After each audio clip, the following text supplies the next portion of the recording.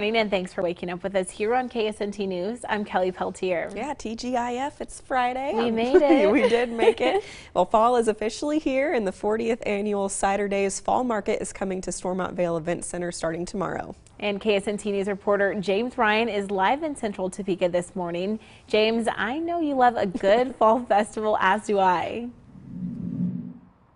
You both know I do, and it's definitely feeling like fall. It's got a little bit cooler outside, and if you've ever walked through Exhibition Hall during Cider Days, you know it's impossible not to catch those fall vibes. Now, 8,000 to 10,000 people are expected to take part, come out for this event this weekend. There will be nearly 200 handmade crafts and vintage vendors taking part in this year's event. This is the first year the market will be held in the newly expanded Exhibition Hall, and organizers say they are taking advantage of the extra space.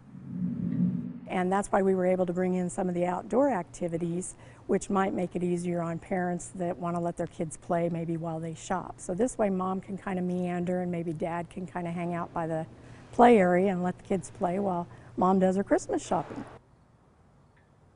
Along with the inflatables and the shopping, organizers say there will be a petting zoo, face painters, and balloon artists. That way kids won't get bored while parents are checking out all those fall goodies. There will also be live music and so many fall treats. There will be fresh apple cider, as well as an apple pie baking contest and an apple pie eating contest. So both ends of the spectrum right there. So break out your flannels, break out your fleece, come on down this weekend and just give in to the fall vibes.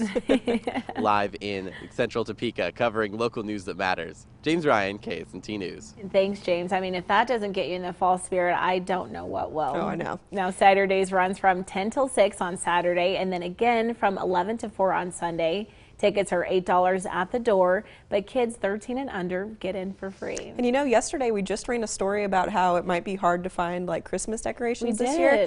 This is a perfect way to go and get some decorations for your house or anything like that that's handmade by someone in the area. That's so true. I love supporting local, shopping small. Yeah. And it's unique too. You're not going to find it at like Hobby Lobby or something like that. So. Exactly. And it'll get you in those fall vibes like James said. Exactly.